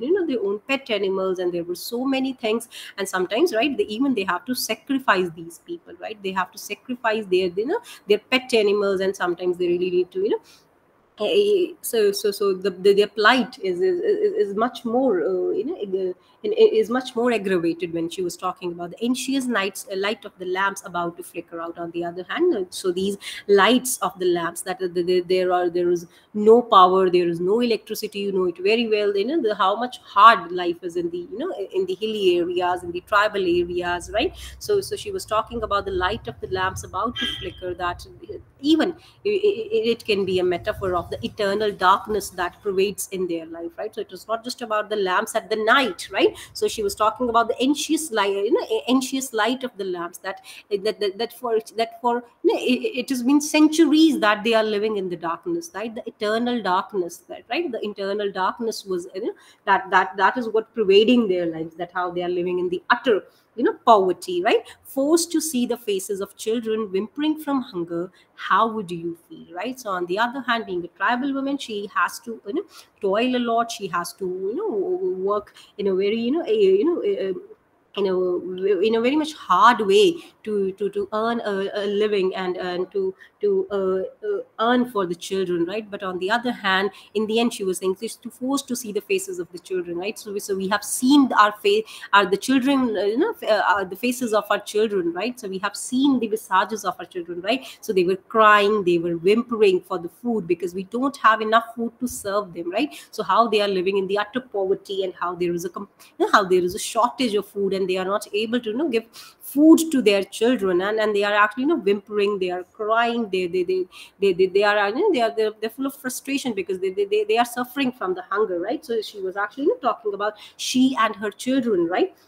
And how they are forced to, spend the hungry, the forced to spend all the nights with empty stomach. They were hungry, and there was so much of cold. Then this was the reason that she was asking that how would you feel if you were at our place, right? If you have seen this much, if, how will you feel, right? If your life will be so much full of, such hard work, hardships and adversities, right? So this was the reason that. And on the other hand, from two stanzas, right? You could see that there is a repetition, that how would you feel, how would you feel, right? So the how would you feel, how would you feel, the if we and we analyze the poem in a literal sense, that the repetition of the same phrase, right? So it used to highlight and emphasize the poet idea, right? It emphasizes the idea in order to portray the gravity of the situation, the kind of deplorable condition that they have. They are actually living in a totally devastated state, right? So I hope this much is clear, Yes, ma'am. right? Then we are moving to the third stanza. And there, how would you feel if you had to bring your children mouthfuls of water from a spring flowing miles away, or your wife, to light the house stove, was forced to gather firewood and bring it from the jungle?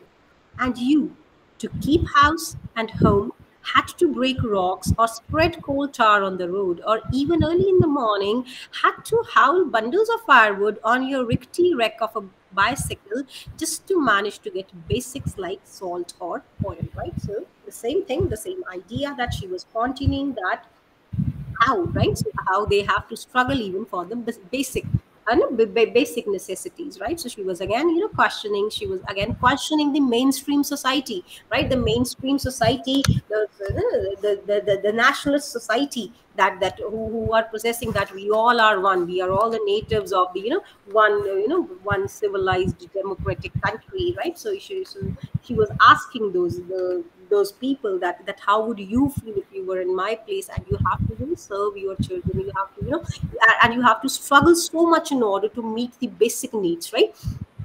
And if you had to bring your children mouthfuls of water from the spring going miles away, right? So she was saying, even the basic things, what we were talking about, the water, they have to go miles away not to fetch water for the for the children, right? So the very common images, you must have seen tribals that are living in the Rajasthan, right? So the Rajasthan people, they have to travel miles away, and in order to have one bucket of water, right? So, and on the other hand, she was asking, or your wife, to light the house stove, was forced to gather firewood and bring it from the jungle, right? On the other hand, the basic thing, right? What we have the electric stoves, we have the inductions, right? At our home, we are comfortably sitting at our homes with so many, modern equipment. And she was questioning that it would be, just to light fire, to just light the house stove. They just have the house stove. In order to light it, they were forced to walk miles and miles away to collect the firewood, right? First they collect the firewood, then they put the firewood, and in this way they will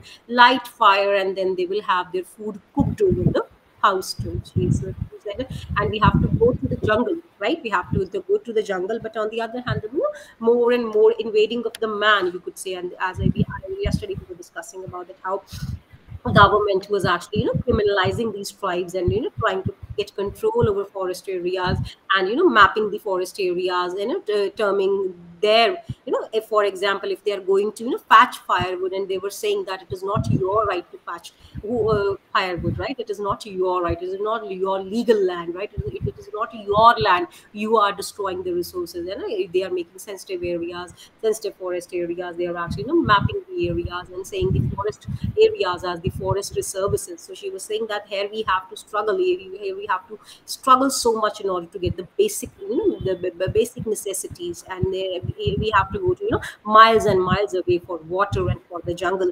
And you, to keep house and home, had to break rocks or spread coal tar on on the road. On the other hand, he was saying, in order to keep house and home, on the other hand, in order to earn a living, we have to break the rocks, we have to we have to do the tilling, we have to breaking the rocks, we have to we have to take the petty jobs of becoming the laborers, right? The laborers for the state, for the laborers, and spread the coal tar on the road. On the other hand, such kind of a petty jobs we have to we have to adopt, only because we don't have any other we don't have any other option than this, right? So we have to ultimately resort ourselves to do this petty job in order to earn a living for us, for our home, for our children, right?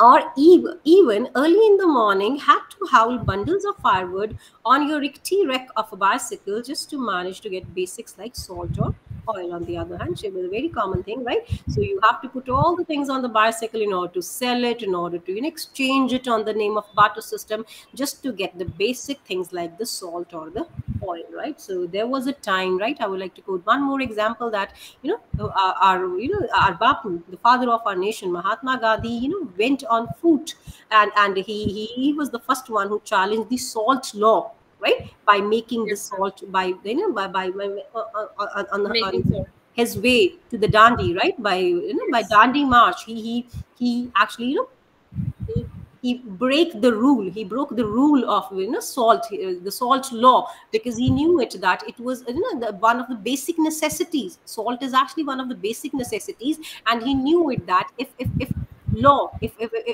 this law will continue to flourish, it is going to be a destructive, one of the destructive laws of the society, right? Because, and because of his, the such a brave and applaudable effort, this is the reason that today we have salt just, in rupee 20 or 25. I guess this much is the only cost of Tata salt. I believe the big packet of Tata salt, right? The only, Yes, ma'am. so this was the reason that the lowest price, the reasonable price, I would say that the reasonable price that we will be grateful to, definitely, to our Mahatma Gandhi, right? To our Bapu, that because of, his long vision, because of his far sightedness, because of his strong vision, and because of his bravery and resilience, right? That he showed at the face of the colonial masters, right? We are able to get salt at reasonable prices, and if they continue, if that law continues, so we can actually, think of a dystopian, a dystopian society where, salt will be at the rate of 500 per kilo, or the small packet of salt will be of 500 or 800, and we got even our salt imported from the other, you could say, other countries, right? So because of the bravery of Mahatma Gandhi, and so look at it, right? So there we have the visionaries like that, but on the other hand, and they were actually, they were actually doing these things for the, upliftment of the Indians, right? But on the other hand, there this, even after the independence, right? Even after the 75 years of independence, these people are still struggling with the basic things, right? Like the salt and the oil. Even, yeah, that day you were discussing the story of Mahashweta Devi, right? So even the story named as salt, right? So there the, Yes. the tribals, how they were actually, struggling with the salt, right? They were actually, Yes. living so much near to the nature. They were living in the forest, they were living near the rivers, they were living near the oceans, right? And still, they are unable to get the basic things, right? So their lives are very much difficult. They are full of hardships, right? They're full of adversity that we cannot even imagine, we cannot even think of, right? So this was the reason that she's questioning that how would you feel if you were at my place, right? So let's continue then. What would you feel if you saw your child running behind herds of cows and goats, and some other kid, book bag on his shoulder, going off to school? So now, so there she is actually portraying a clear contrast between the tribal children and between the, the children of the, independent country, right? The democratic country, that education, what we believe that, right? We still believe that the primary education is free all over the country, right? And and even in first lecture, even I quoted Rabindranath Tagore, right? He, in his poem, right, where the mind is without fear, he really want where the knowledge is free, right? He was really constructing a nation. He was actually, praying to God. It was actually a kind of a document that he really, he really wants to hand over to his fellow Indians, that I really want to construct such kind of, the heaven of freedom. In the end, he was talking about that. I really want to construct a country. I really want to build a country who will be the freedom, or, heaven of the freedom, that where and the one of the characteristic that he was defining, that is the where knowledge is free, right? So we were talking about, the free knowledge, that because if the knowledge will be free, then only then it will be available to all, right? Because if we center, if we put knowledge, at the center, and we put, few say, guards around it, or even if we put in the hands of the few people, it very well, only the haves will have the access to it. On the other hand, haves nots will not be having any access to it. the same way she was talking about that, though they are promising, right, these people, the people that who were talking about the liberation or emancipation of the tribals, they were talking about the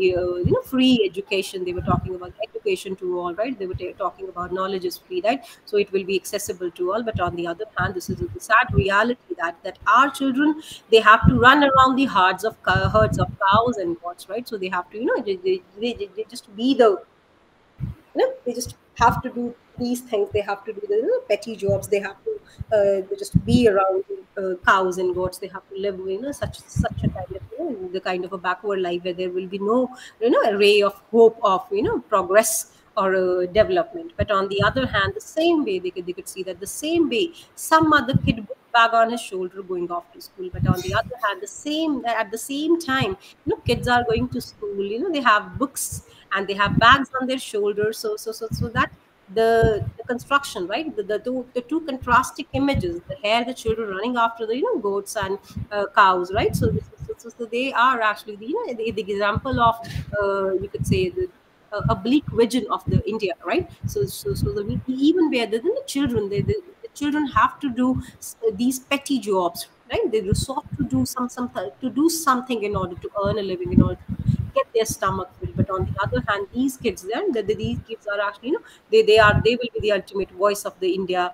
They will be the, progressing, leaps and bounds, and they will be having a good career. They will be leading a good lifestyle, right? So the all the promises of education, and the knowledge, it is that will be given to all the children, right? But on the other hand, the distinction is that even nowadays, right, the education is just centered to few people, right, in the hands of the few people. You must have seen that how nowadays all the the big exams, right, the people who are cracking that, those who are actually studying and are actually having big coaching centers. And you could see that nowadays, even students who are actually compromising with their +1 and +2s, right? So they are not going to schools, but they are preparing for IITs, but they are preparing for NEET, right?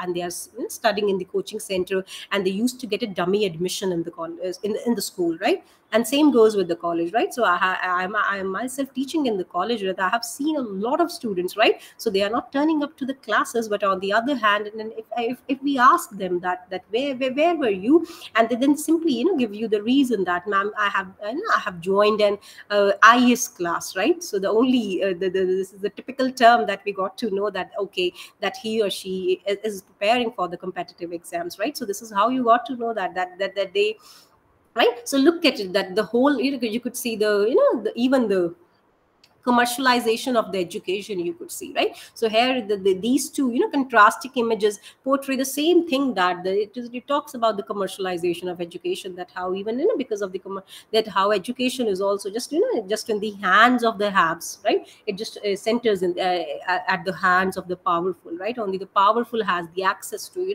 to the education and to the knowledge. And you must have seen the pictures, right, in the tribal areas, in the hilly areas, that how the small kids, these small children, they have to walk miles and miles, right? Sometimes they are crossing a small river, sometimes they are just they are smallly taking baby steps on a bamboo on a bamboo bridge, right? So by fighting with so many adversities, right? Sometimes they are taking 40 minutes walk, sometimes they are taking 1 hour 20 minutes walk, sometimes 2 hours walks, in order to reach the school, right? So this in order to have the basic the basics of the education, right? So that is all about the alphabets and all about the numeracy, right? So just for the numeracies and the numeracy and the alphabets, they have to struggle so much, right? So that the whole idea, then the contrasting pictures talks about the commercialization of the language education that she was talking about, right? So how would you feel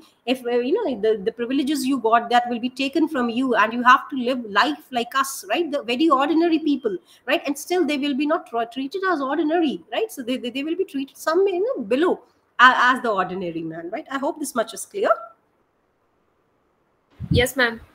Right? Then just think, what would you feel if I sat there squarely on a chair instead of you sipping tea with a couple of friends, and you stood by yourself in front of me, your hands clasped politely, begging for some work, beetling and winning in your sick little language, right? So on the other hand, in the first four stanzas, she was actually talking about the adversities, the hardships of the tribal life, and now she was actually switched to the point of view of the another woman, right? So she was actually talking about a woman who was actually looking for a job in the small town, right? So the earlier paragraph was talking about it, how tribals are living a very difficult life, and how they spend their lives in a very in a very difficult way, and talking about the sad lives of their children, that even their lives are so even their lives are hard, they will bear the brunt of this, but on the other hand there is even no hope for the future,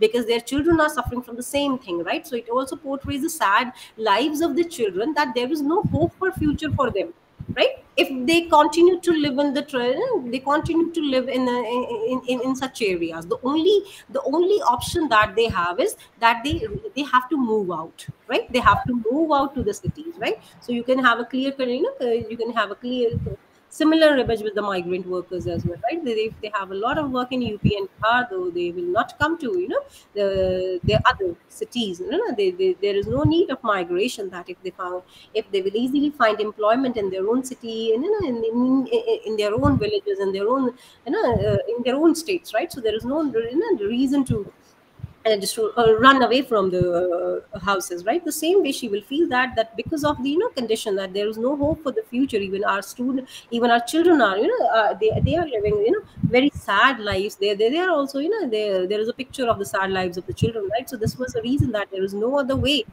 We just have to move out of the space, right? We just move out of the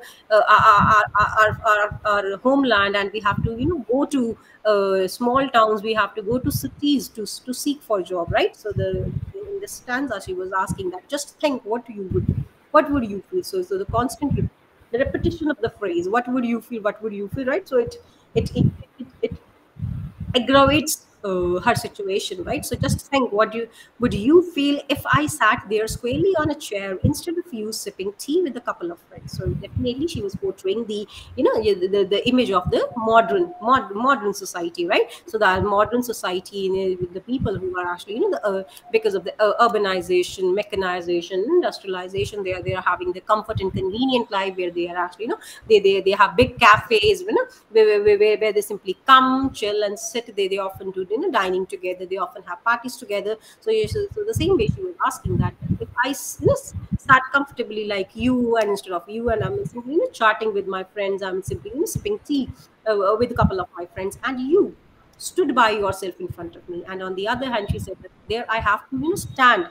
I have to stand like like a non-existent human being, right? I have to beg for a job. I have to beg for a job from you, right? So you stood there, your hand clutched politely, I have to beg there. I have to, I have to fold my hands. I have to beg. I have to plead. I have to plead you that to allow me for a job, begging for some work, wheedling and meaning in sick little language, right? On the other hand, the sick little language. So she was actually talking about the colonial construction of the language, because when we talk about, we have already talked about that, how Janu, CK Janu has used the construction of I, right, by debunking the colonial construction of I in capital I, right? So even when we talk about the languages, so these tribal people, they have their own languages. You know it very well. India is actually a multilingual, multilingual country. Every state has its own language, and even in every state we have different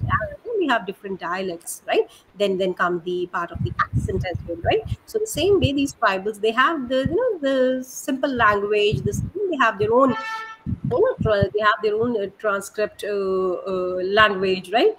So this was the reason that I have to I have to request again and again. I have to plead you. I have to fold hands in front of you, right?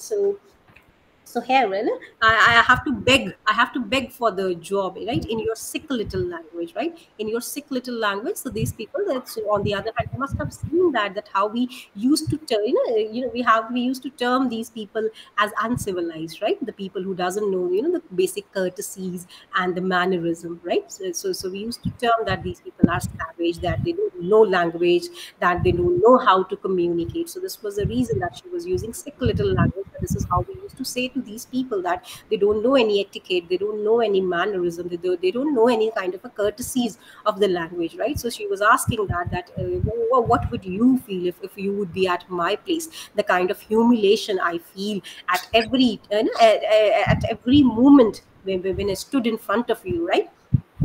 And then next stanza. So tell me, how would you feel when someone's hand pats your back and suddenly starts measuring the flesh on your body? Or the focus of a camera that wants to take your picture, ignoring your tablets, centers on the fullness of your breasts. Right. So here she was actually the same. She was questioning about, as I have already told you, that these people, they don't have any, they don't have any option just to move out in the society. So there she was again asking that how would you feel when someone puts up, pats your back. On the other hand, when she was talking about the time, someone who tries to encourage you, in order to manipulate you, just to manipulate you, just to make you feel that they are encouraging you and they're just petting your back, right? But in the but in the guise of petting your back, in the guise of in the guise of encouragement, and in the guise of supporting or advising, and suddenly starts measuring the flesh of your body, right? So on the other hand, she was talking about that how how she felt, how she felt harassed, right? How she was harassed and assaulted, that it's the same hand that was patting her back, and that was manipulating her, by professing that that hand was giving her support, but on the other hand it started measuring the flesh on her body. The same hand went down and start measuring the body, start touching the body. So this is how she was, so she was harassed and assaulted, right, by the people. Or the focus of a camera that wants to take your picture ignores your star lips. So that is a very beautiful phrase that she was talking about. That so this was all talking, she was talking about the exoticizing the tribals, right? That how tribals were totally, they were portrayed, they were actually caricatured as the exotic beings, right? So as I have already told you, that the tribal woman, we have the the image of the tribal woman in the minimal clothes, and she was very much open about the the language, the body, the bodily movement, the gesture, the movement. She was very much comfortable about the body, because when we talk about the sophisticated woman, right, she said to be coy and graceful only, when she have to when she have to act shy and coy, and she have to just put a wrap over the sexuality. Only then she will be termed as feminine or graceful lady. But on the other hand, such kind of a woman, right, who is very comfortable with her her sexuality, her body, right? On the other hand, and the idea of so the whole camera, right? So the whole camera is focused on just this semi-nude body, right? So the body who will be not covered, or you who will be not clad according to the societal standards. So here he was talking about semi-nude body. So how the semi-nude body, right? The camera was actually focusing on the body, right? It was actually focusing on the semi-nude body rather than ignoring your stars. But on the other hand, the camera will not capture your hunger, right? The starved lips, right? The starved lips, the camera will not capture your hunger, will not capture your hungry lips, will not capture the they capture the desperation, desperation of the eyes, right? And centers on the fullness of your breast. On the other hand, the camera will rather focus on the breast rather than on the, you could say, rather than on the plight that was on the face, right? So she was actually talking about the kind of humiliation that she has to be able to move out in the society, and the society will keep on portraying her as an other, right? The other that she doesn't belong to the mainstream, right? And she is definitely an exotic body and not a human being, right? And in the last stanza, uh, just uh, just think even a little while, but think that if in a line you were the very last and I stood at the front of the line, then how would you feel? And definitely here she was talking about the hierarchies, that you got all the privileges because you are living in the in a society where because where whose very pillars are discrimination and injustice, right? So we talk about democracy, and we talk about the four pillars of the society, that these are the running pillars of the democracy. But on the other hand, there she was talking about, right, the very pillars are discrimination, the discrimination, the social injustice, right, the inequality, right, and even the, you could say the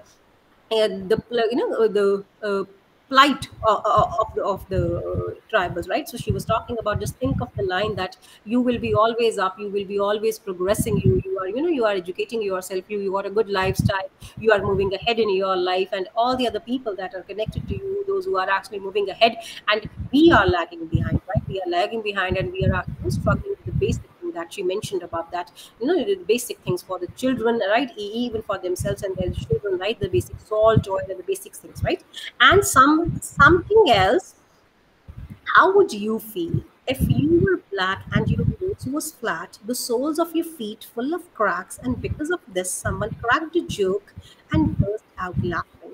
Then how would you feel, right? So in the end, right, she was actually talking about a dark-skinned woman, right? So she was actually talking about the whole construction of the woman, that how the society tried to portray, how the society tried to portray the tribal woman, right, as an exotic being, right? So as something else, how would you feel? So he was like, you are also part of the same human beings, right? So you are also, you are the same species. You are living on the same planet. You are living in the same conditions, right? You are also subject to every kind of adversity, hardship that all others are, right? But just because you belong to a certain tribe, you belong to certain tribes, you are the tribal woman, right? So she was saying, just because, the few you yourself man-made distinctions or man-made binaries, man-made standards, the beauty standards, like I have already talked, about the construction of the idea of the woman, right? And an elegant woman, a graceful woman, right? About her body and sexuality and the mannerism, etiquette, right? The same way she went, like, just because we have different in color, you say that you were black, right? So just because we are different in color, you portrayed us as dark skinned women, right? You treated our semi-nude body, from a different lens, right? You try to sexualize us, you try to, sexualize us into an exotic being, rather than treating us as, as the same human beings, right? And look at the compassion, but on the other hand, you look at us with full of lust, right? To satisfy your selfish interest, right? And your nose was flat and the soles of your feet full of crack, right? So just because the nose was flat, right? So the, very basic natural, natural differences, right? So she was talking about that. But on the other hand, just because she was black, just because her nose was flat, right? She was ignored by the society, right? She was ignored by the society as something ugly, savage, Adivasi. I have already told you, right? So she was not qualified to be a woman, right? So she was just a savage. She was just a brute, right? So she is not qualified to be a woman in our home, right? For example, right? So I would like to, give one more example, to make you, understand this point, that even I feel shocked when I got to know that in metro cities now people are asking for, education qualification of the house helps as well, right? They are actually, they were actually asking their maids, right, that what is your education qualification, right? So Yes. you think that, so this is really much, very much shocking. You could say this is really a shocking revelation for all of us, right? That they really want educated maids at their home, because they really want their children, right? That they really don't want their children to learn, ugly words, a such kind of a language. And on the other hand, they really want their maid to, they really want their maid to be trained in the English, so that their children are able to talk to them in a fluent English, right? Because these two people, they are earning money, they are earning lakhs, and they are, they are actually, doing their work outside, right? So this was the reason that, so look at it. So this is really a very shocking revelation we have, that just because of the, few differences, they are pushed to the peripheries, and the soles of your feet full of cracks, and because of, and the soles of the feet full of cracks, because, they have, they have to live such a life full of hardships, right? So their feet will, definitely full of cracks, right? So they will not be having, a very beautiful foot, a beautiful foot, it's a nice, in any sense, she will be going to have a nice, beautiful, feminine, fragile body. And because of this, someone cracked a joke and burst out laughing. Then what would you feel on the other hand. She said that, and these people, they will taunt you, right? They will crack the joke about your feet, your nose, your skin, your, the camera was focusing constantly on the body, right? They were cracking jokes over your color. They were taunting you. They were actually ridiculing you, mocking you, right? And portraying you as something, right?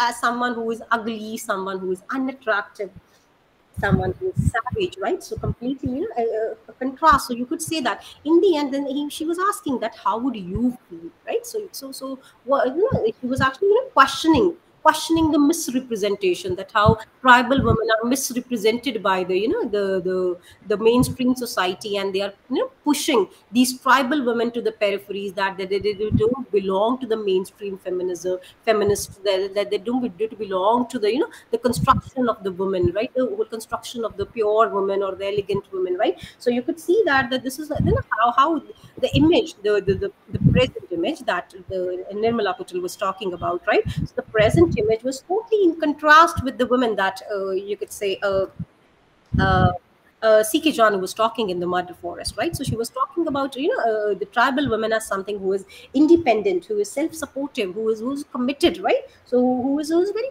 empowered woman, because she was doing so much of hard work, right? For her own self, for her sisters, for her kids, right? So she was the one who is managing all the fronts, right?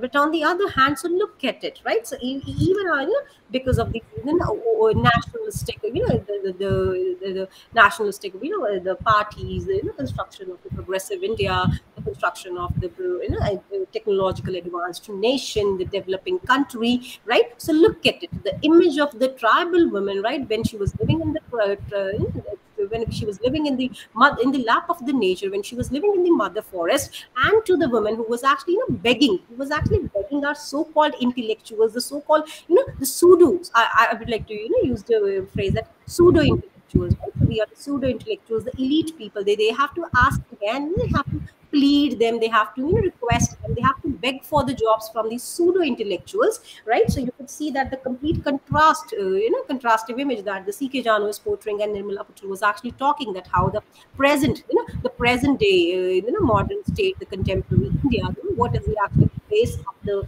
tribal women, that how, the tribal women was totally, put to bondage, and how they are, they are treated as, the marginalized groups. They were actually pushed to the peripheries, they were the pushed to the margins, and then and they're trying very hard to belong to the hem of the life, right? So they're really very hard to belong to the, the major family, right? I hope this much is clear. The poem was Yes, ma'am. translated from Century, original by Indreen Jeet and Pramod K. Tiwari, and the book, right? So I'll stop sharing the screen. Let's get back to the meeting. So I hope this much is clear. Shushmita, Yes, do you ma'am. have any question?